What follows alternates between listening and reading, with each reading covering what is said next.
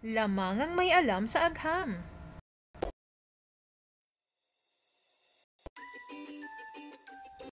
Good morning! Kumusta mga bata? Ako si Teacher Jen, ang makakasama ninyo sa pagtuklas ng mga katangian ng solid. Handa na ba kayo makinig?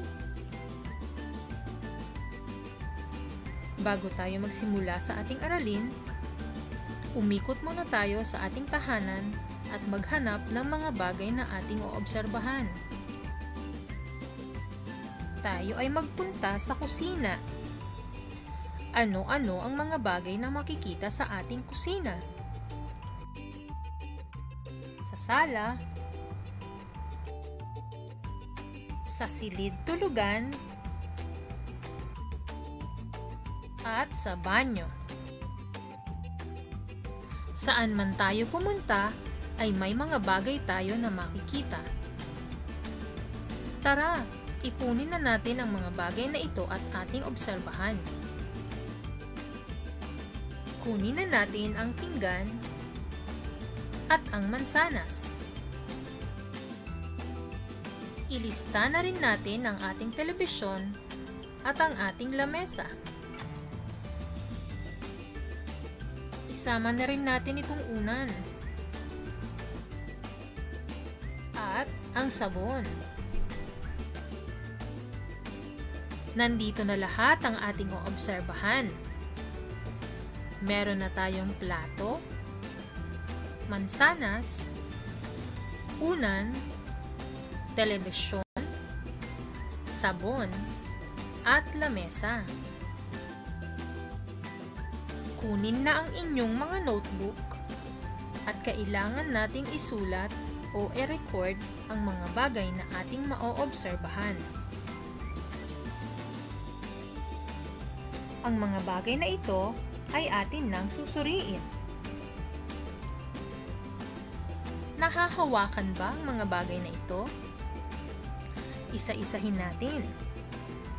Tignan natin ang plato. Ito ba ay nahahawakan? Tama ka. Check, nahahawakan. Ang unan. Check, nahahawakan. Ang lamesa. Nahahawakan. Ang sabon. Nahahawakan din. Mansanas. Check, nahahawakan. At ang telebisyon. Nahahawakan din ba? Check, nahahawakan. Ang mga bagay na ito ay nahahawakan.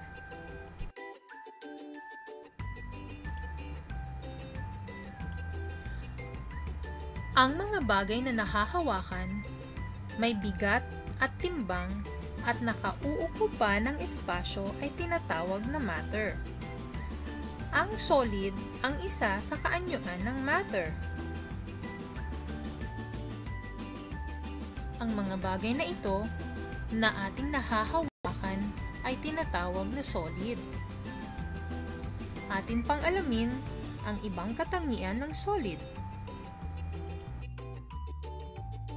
Ang mga ito ba ay may tiyak na hugis? Isa-isahin natin. Tignan ang plato. Ano ang hugis ng plato? Tama ka, bilog. Ang unan. Parihaba. Lamesa. Parihaba din. Sabon. Parisukat. Ang mansanas naman ay hugis puso. At ang telebisyon ay parihaba. May sarili bang hugis ang mga bagay na ito? Tama ka. Isa sa katangian ng solid ang pagkakaroon ng tiyak na hugis. Ang mga solid ay may tiyak na hugis. Bilog katulad ng sa bola, parisukat katulad ng Rubik's Cube, tatsulok kagaya ng saapa ng ice cream, parihaba tulad sa libro, at ang iba naman ay mayroong irregular na hugis. Irregular ang hugis kapag hindi ito eksaktong bilog, parisukat, tatsulok, o parihaba. Alamin naman natin kung may kulay ang mga bagay na ito. Ano ang kulay mayroon ng plato? Tama, puti. Ang unan? Ganon din, puti. Ang lamesa? Kulay tsokolate. Ang sabon? Kulay rosas. Ano naman ang kulay ng mansanas? Tama, pula. At ang dahon naman niya ay kulay berde. Ano naman ang kulay ng telebisyon? Tama, itim. Isa sa katangian ng solid ang pagkakaroon ng tiyak na kulay. Ang mga solid ay may tiyak na kulay. Pula ang mansanas. Kulay tsokolate ang teddy bear. Berde naman ang cube. Kulay asul ang lobo. Dilaw ang saging, at kulay lila ang ubas. Ang mga bagay na solid ay maaaring pangkatin sa pamamagitan ng kanilang kulay. Suriin naman natin ang sukat ng mga bagay na ito. Ano kaya ang mga sukat nito? Ang plato ay maliit. Ang unan ay maliit din. Ang lamesa ay malaki. Ang sabon, maliit. Ang mansanas, maliit din. At ang telebisyon ay malaki. Ano ang mga bagay na pareho ang sukat? Kung titignan natin, ang lamesa at ang telebisyon ay parehong malaki. At ang plato, unan, sabon at mansanas ay pare-parehong maliit. Pwede natin silang pangkatin o pagsama-samahin ayon sa kanilang sukat. Ang mga solid ay may sukat. Merong malalaki, meron ding maliliit. Malaki ang pusa, maliit ang daga. Malaki ang punong kahoy, may maliliit ding punong kahoy. May malalaking elepante, meron ding maliit. May mahaba at may maiksi. Isa sa katangian ng solid ang pagkakaroon ng tiyak na sukat. Ngayon naman ay alamin natin kung ang mga bagay na ito ay magaan o mabigat. May timbang ba ang mga bagay na ito? Tingnan natin ang plato. Magaan ba ito o mabigat? Tama, magaan. Ang unan, magaan din. Lamesa, mabigat. Sabon, magaan. Mansanas, magaan. At ang telebisyon, mabigat. May mga bagay na magaan at mabigat. Pwede nating pagsama-samahin ang mga bagay na magagaan at pwede din natin pagsamahin ang mga bagay na mabigat. Ang mga solid ay may bigat o timbang. May mga bagay na mabigat at meron din namang magaan. katulad ng nasa larawan. Mas mabigat ang maraming aklat kumpara sa iisa. Ganon din ang cabinet. Mas mabigat ang cabinet kumpara sa upuan. Ano naman ang tekstura ng mga bagay na ito?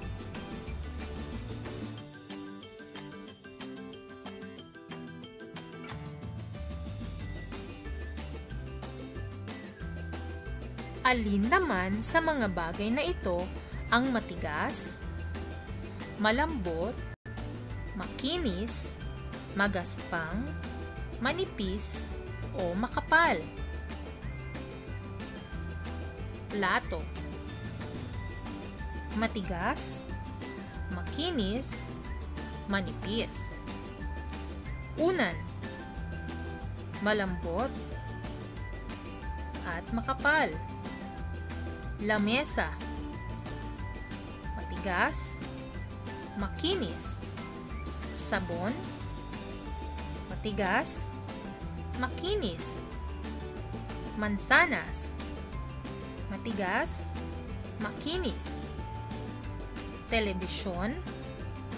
Matigas, makinis. Maaari nating ilarawan ang mga solid sa pamamagitan ng kanilang tekstura.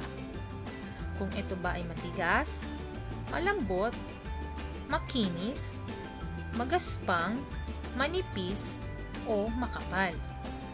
Maaari din nating pagsamasamahin o pangkatin ang mga bagay sa pamamagitan ng kanilang tekstura.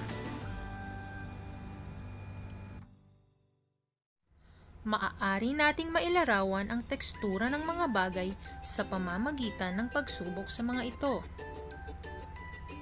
Kung ito ba ay matigas, katulad ng kahoy, malambot, katulad ng unan. Haplusin kung ito ay makinis, katulad ng salamin. Magaspang, katulad ng hollow blocks. Makapal, kagaya ng sa libro, at manipis, kagaya ng sa papel.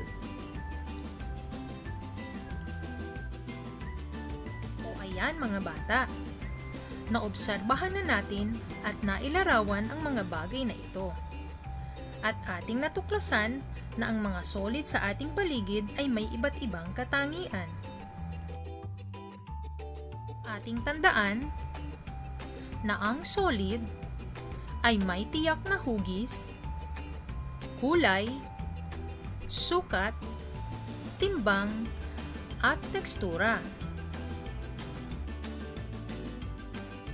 Lagi nating isaisip na maaari nating pangkatin ang mga bagay na solid ayon sa kanilang mga katangian.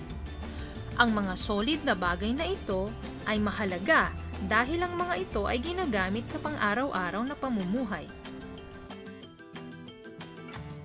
Ngayon naman, dahil naintindihan mo na ang mga katangian ng solid, dumako naman tayo sa isang maikling pagsusulit.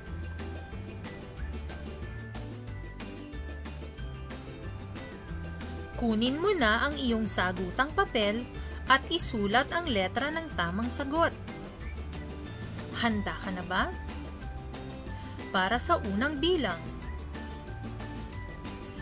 Ito ay mga bagay na may tiyak na hugis, kulay, sukat at tekstura. Ito ba ay solid, gas, liquid, o plasma? Tama, solid ang tamang sagot.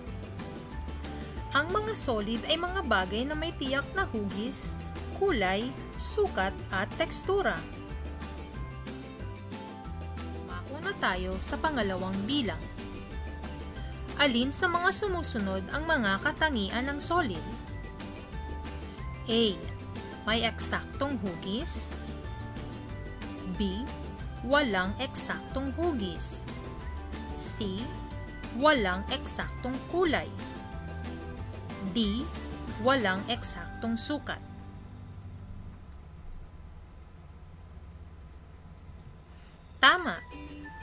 Ang mga solid ay may eksaktong hugis.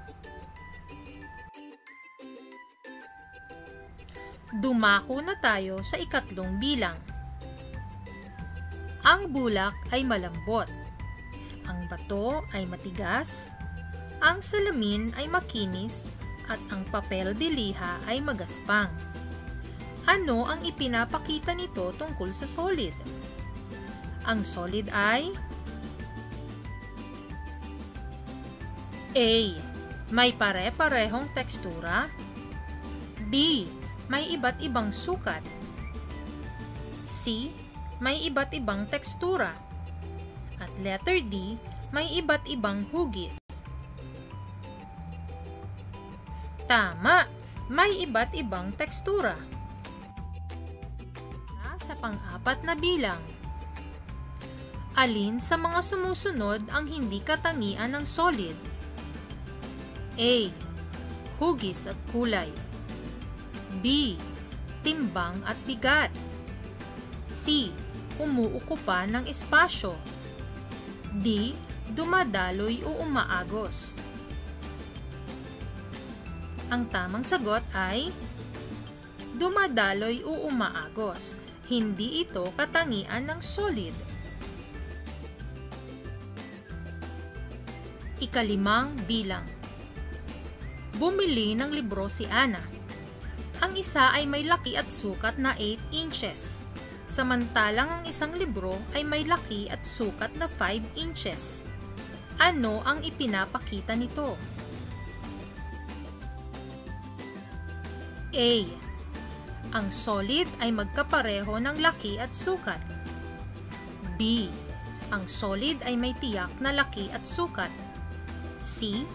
Ang solid ay walang sukat. O letter D. Tama ang lahat. Ang wastong sagot ay letter B. Ang solid ay may tiyak na laki at sukat. Ipinapakita na ang nabili ni Ana na libro ay may 8 inches ang haba at 5 inches naman ang isa. Mahusay! Binabati kita! Nasagutan mo lahat ng tama ang ating maikling pagsusulit. Inaasahan ko na maibibigay mo na ang mga katangian ng solid. Hanggang sa muli! Paalam!